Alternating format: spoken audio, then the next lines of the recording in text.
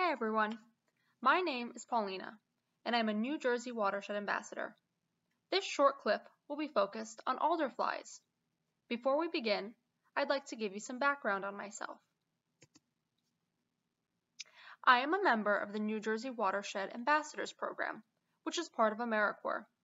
AmeriCorps is a national service organization in which adults can volunteer their time and service to help their communities.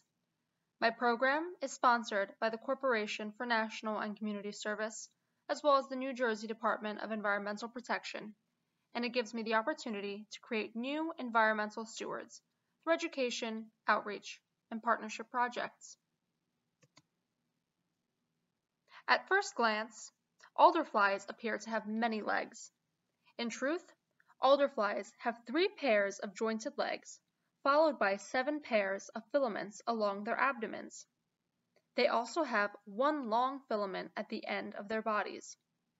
This filament can resemble a tail or a feather.